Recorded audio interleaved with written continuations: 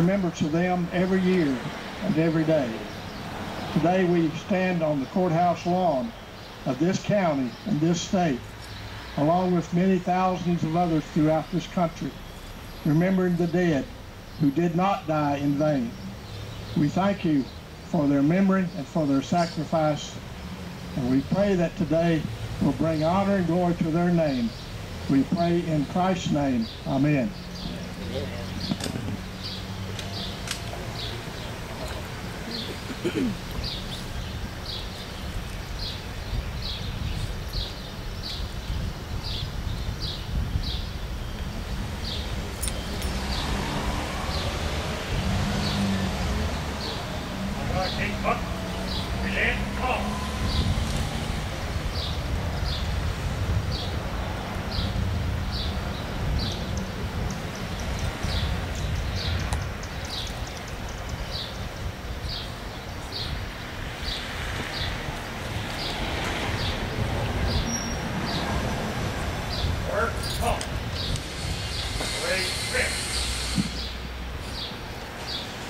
We do welcome you today to this most honored and sacred occasion. It is not taken lightly by the families nor by those who are present today. We have vowed and we kept that promise, and we'll keep it into the future forever, as long as life and this world shall last. We remember those soldiers, those sailors, those Marines, those airmen, Coast Guard, or whoever they were, and those who have served in other difficult places. Today is just a brief reminder of our dedication to that task. We thank you for coming, and we know that this will be a special day, especially for the Gold Star mothers and others who have long endured the loss of their loved ones. Thank you. It's indeed a privilege of mine to be able to speak today in behalf of those who have given their lives for our freedom and for this country. I want to make an announcement before I get started. Someone lost a medal here last year, and if you will see Jimmy Ross to describe that medal after this is over with, he has that medal to give to you. The first thing that I want to do is read the names of those who have fallen this year. This may not be a complete list. We tried to put this list together at the funeral home just a little while ago. Edward Bridge, Army. Billy Black, Army. Gene Gallen, Army. Ronald Hall, Army Air Corps. Bobby Johnson, Army. Raymond Lambert, Air Force. William Loudon, Army. John Phillips, Army. S.D. Pirtle, Army. Algie Rushing, Army. Crota Dunlap, Army. Robert Robertson, Army. Jim Wyatt, Navy. And Mark York, Navy.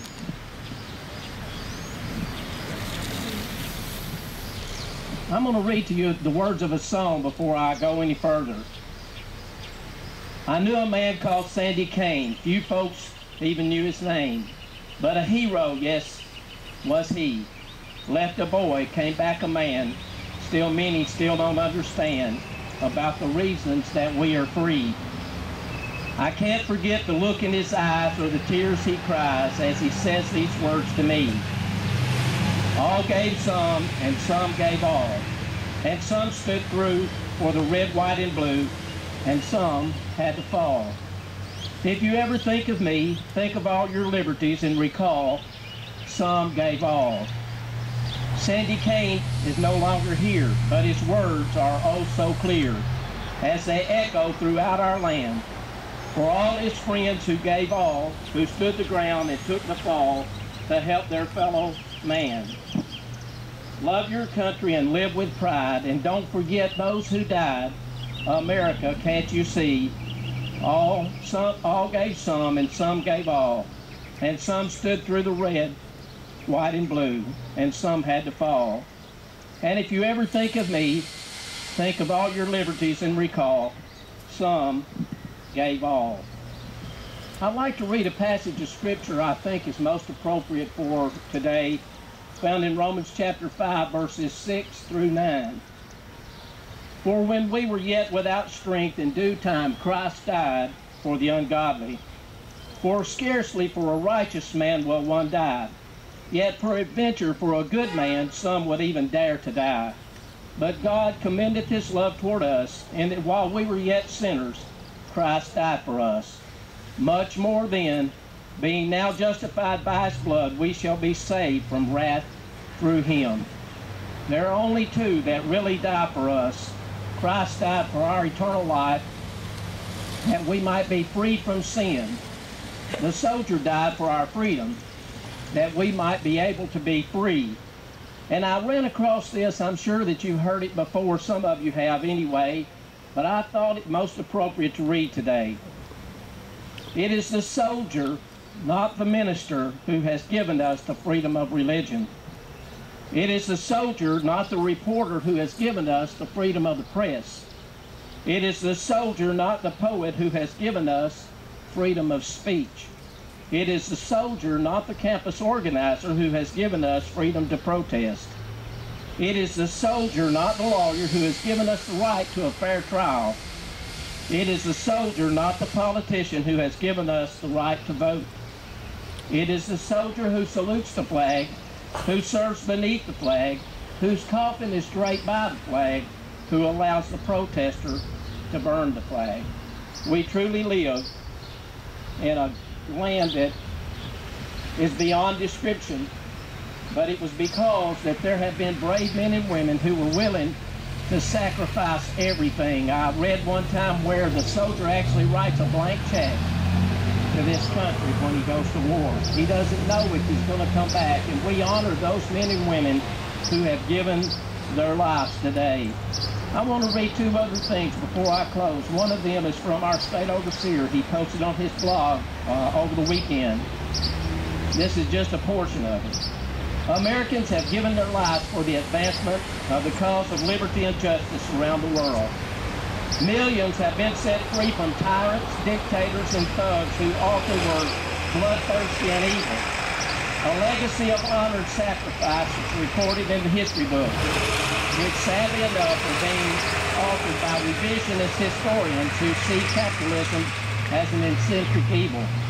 If this nation were to collapse, the horror that would be unleashed on the masses would be unbearable, and generations of free peoples would suddenly be enslaved to the whims of dictators. Technologies and advancements in science would come to a screeching halt, and compassion would be a scarce, demonstrated commodity held only among the ruling classes. Today, we have the ability to travel throughout our nation and across the country and state lines at will. We have the ability to gain education, to disagree on everything from religion to politics, and the choice to participate in the elections of our leaders. This representative republic has stood on the shoulders of free men and women who demand something better for succeeding generations. On the sacrifice of life and limb of the brave soldiers, sailors, airmen, Marines, and Coast Guard, they left their homes, often giving up careers to serve with distinction in jungles, deserts, mountains, and on seas. And the last thing I want to read to you comes from someone most of you know well who served in the Navy. Harville Martin wrote this, and I wanted to read it today. I have seen men dead because of war. I have seen men who could walk and see no more because of the ravages of war. But the hardest thing for me to take, the thing that makes my heart break, is to see and hear of the young men and women who never reached 30, who never hear their babies cry, who really never got to know their brand new brides, who never got to walk that long church aisle to face someone and make a vow, who never came back to catch a ball thrown by a son in whose eyes he stood tall, or see a little girl with loving hands play a piano so grand just for him. Never again in that fishing boat would he go to sit on a lake and enjoy a day so slow. These are the ones my heart bleeds for, and for their families and close friends with whom they will laugh no more. So this Memorial Day weekend, please do not forget those who mourn still yet. For although they were wounded, they were not wounded physically, remain a casualty. Their loved ones paid an awful price. These will pay all their life. God bless the families whose sons and daughters gave their all. May we never forget they answered the call. Harville Martin. And Harville's son, who is serving in, I want to say that he's in Afghanistan now. He writes behind his dad, "Rest in peace, my brothers. I have seen your unselfish actions in the face of extreme adversity. I have witnessed your courageous deeds at the cost of your own life. This nation can never repay you or your families, and we will never forget. It's been an honor serving with you." Would you bow your heads and let us pray together? Heavenly Father, today words are not enough. The men and women have given their lives. It's come at great cost to them, but they did it gladly because they love America. And we know that today we still stand one nation under God because of brave men and women who have given all. In Jesus' name, amen. My guard, gates, up, forward, halt. Prepare to fire.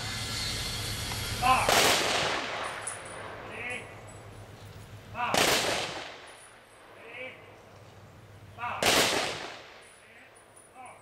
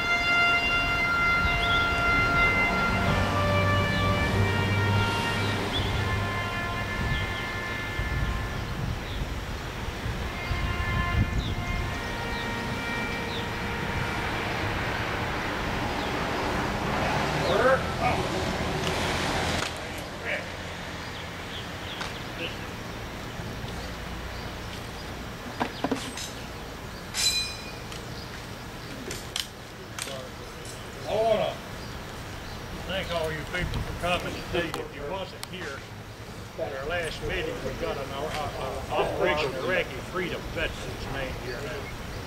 He's 18 years old. He'd been in Afghanistan 2 weeks when he got killed. He was from Houston County. Who is he? Jeremy Sean Bohanna. I think his parents moved in here from somewhere. Not too many people know the family. Some of the honor guard found his grave in the cemetery that we put flags on. We've had his name up here on the tomb. Thanks.